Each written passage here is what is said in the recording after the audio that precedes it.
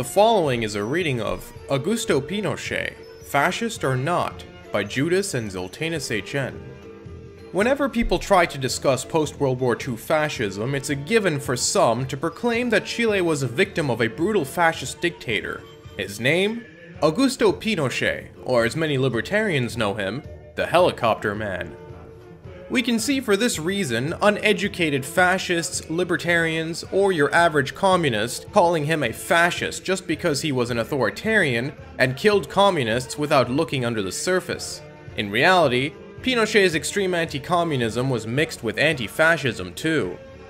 Pinochet was a liberal dictator that implemented free market capitalism and a mild social conservatism that banned parties and people trying to spread totalitarian ideologies. Unlike historical fascism, that assumes power by democratic populism, or violent revolution with a vanguard party, historian Peter Wynne found extensive evidence that the United States put Pinochet into power. Wynne states that its covert support was crucial to engineering the coup, as well as for the consolidation of power by the Pinochet regime following the takeover. Wynne documents an extensive CIA operation to fabricate a coup against Salvador Allende. Peter Kornblue rightly pointed out that the CIA destabilized Chile and helped create the conditions for the coup, citing documents declassified by the Clinton administration, including involvement from the Defense Intelligence Agency, which secured the missiles used to bombard La Moneda Palace. After attaining power inside Chile, Pinochet's military government implemented radical economic liberalization, removing tariff protections for local industry. It banned trade unions and privatized Social Security and hundreds of state-owned enterprises. Obviously, just an overview of both Nazi and Italian fascist economic policies would contradict this, such as economic autarky, nationalization, state trade unions, public social security, and state monopolies. For more information relating to this, I would recommend Italian Fascism and Developmental Dictatorship by A. James Gregor, and Hitler's Revolution, Ideology, Social Programs, Foreign Affairs by Richard Tedor, as good examples explaining how fascist economics went counter to Pinochet's policies. Robert Pakenham and William Radcliffe of the Hoover Institute both observed in what Pinochet did for Chile, quote, "The first country in the world to make that momentous break with the past, away from socialism and extreme state capitalism towards more market-oriented structures and policies, was not Deng Xiaoping's China or Margaret Thatcher's Britain in the late 1970s, Ronald Reagan's United States in 1981, or any other country in Latin America or elsewhere. It was Pinochet's Chile in 1975, end quote. Financial conglomerates became major beneficiaries of the liberalized economy with a flood of foreign bank loans. Large foreign banks reinstated the credit cycle as debt obligations, such as resuming payment of principal and interest installments that were honored. International lending organizations such as the World Bank, the International Monetary Fund, and the Inter-American Developmental Bank lent vast sums. Many foreign multinational corporations such as International Telephone and Telegraph, or ITT, Dow Chemical, and Firestone returned to Chile. A fascist holds that everything, including businesses, resources, property, money, and vehicles, must be under the control of the government, and nothing must be allowed to exist outside of the government. Fascism is violently opposed to the free market and any international banking.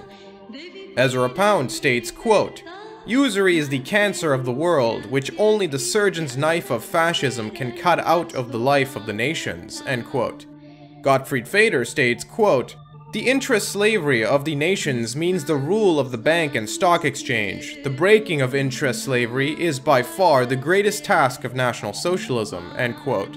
Benito Mussolini states, quote, "Today we are burying economic liberalism as well," end quote. And finally, Ramiro Ledesma Ramos once stated, quote, "We accept the economic problem that Marxism posed. In the face of the liberal and arbitrary economy, Marxism is right," end quote. In essence, Pinochet had nothing in common with historical fascist economic practices outside of Austria during the brief economic remodeling. With Pinochet, we see a system that could be regarded as analogous to the early stages of Austro-fascism insofar as Ludwig von Mises served as an economic advisor to Dollfuss in the same capacity that Milton Friedman advised Pinochet. As was the case in Austria, the economy of Chile experienced major setbacks as a consequence of libertarian economic policies and laissez-faire lending practices, especially in the banking sector, and, as a result, there were bankruptcies, bailouts, hyperinflation, and mass unemployment. The failures of the Chilean economy under Friedman's neoliberalism has been noted by economists like Amartya Sen, who studied the failures of the Austrian economy, and the Kreditalten crisis of 1931 has also been noted by countless scholars of the Great Depression. Eventually, Austria would remedy this problem by removing Mises from his position in 1934 and cracking down on the Austrian school. Similarly, Pinochet would kick out Friedman and his Chicago school in 1984. Both economies began to experience considerable growth.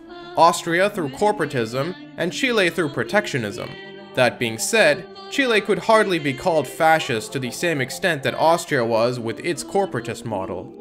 Furthermore, one decisive move that was taken in Austria was to nationalize the bank in 1934, which happened around the same time Mises left his position. The works of Pinochet were not that of a man with an actual ideological foundation.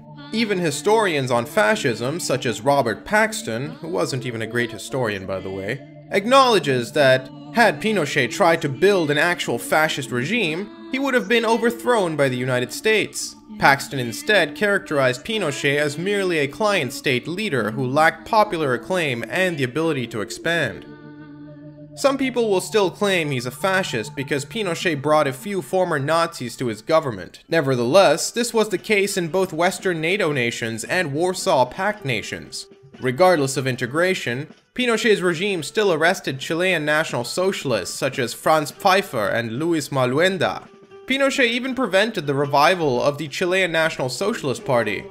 One can see how figures such as Miguel Serrano, the famous representative of esoteric Hitlerism, would be an active opponent of Pinochet's military regime, due to Pinochet's government actively opposing Nazism and Serrano's esoteric Hitlerism.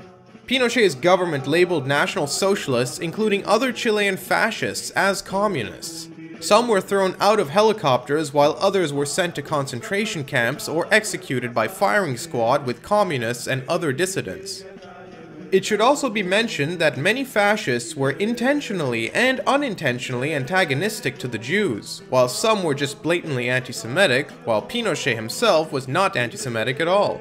In Pinochet and the Jews by Colin Schindler, it says this, quote, "Unlike Argentina in the 1970s where the military junta killed a disproportionate number of Jews, Pinochet's regime did not embrace anti-Semitism as a state policy.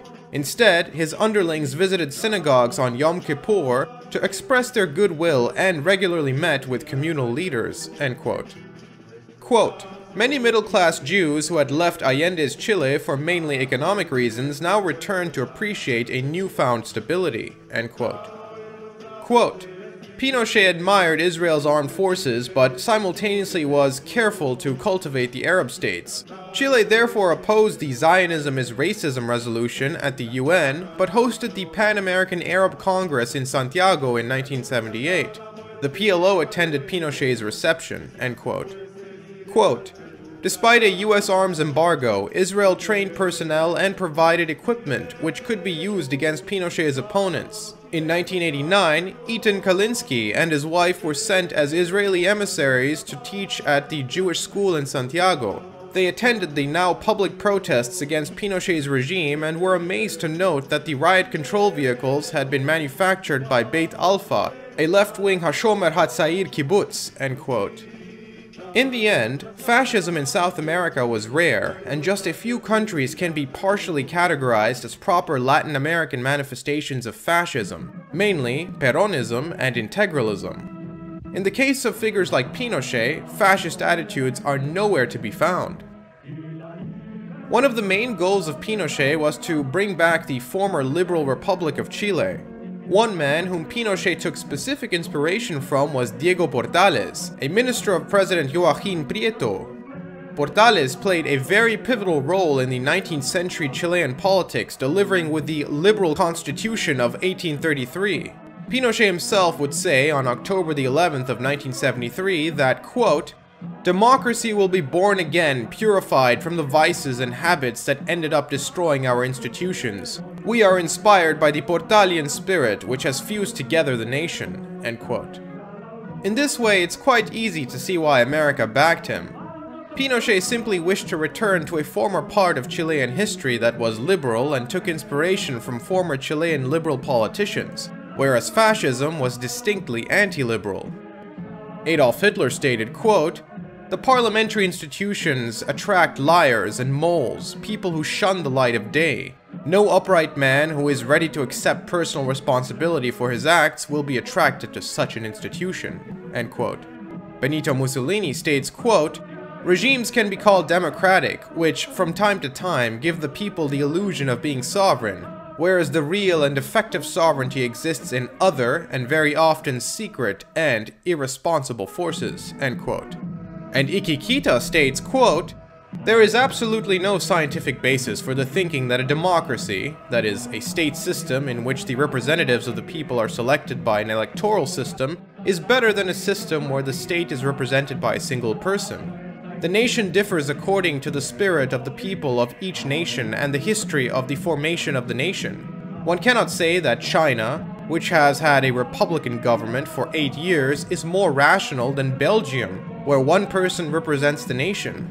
The American idea of democracy is based on the idea of a society formed through the free will of individuals who enter into a free contract, and the extremely crude ideas of the time that individuals broke away from the original countries of Europe and formed village communities, and these became nations. The theory of the divine right of voters was a feeble philosophy, merely the obverse of the divine right of kings. This did not happen with the establishment of Japan, and neither was there a period when such a feeble philosophy was dominant.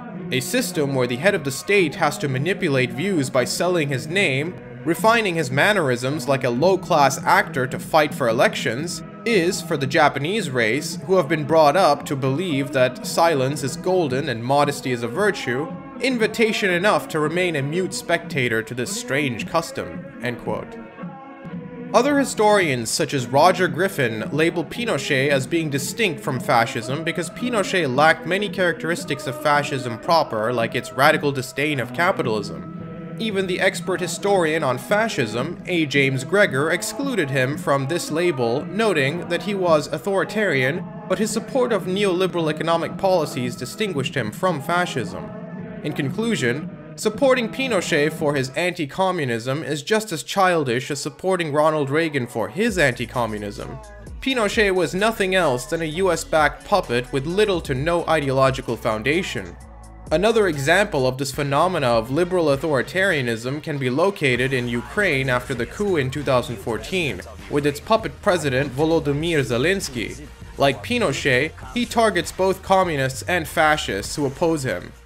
Eventually, Pinochet's foundation got to be seen as a joke once he died, with how quickly Chile ditched his policies and failed ideas, as was the case in Spain with Franco and Portugal with Salazar.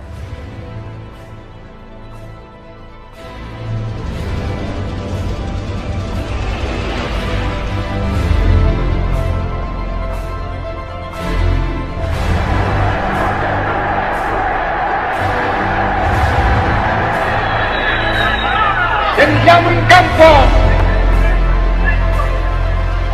contro le democrazie plutocratiche e reazionarie dell'Occidente. Popolo italiano, corri alle armi!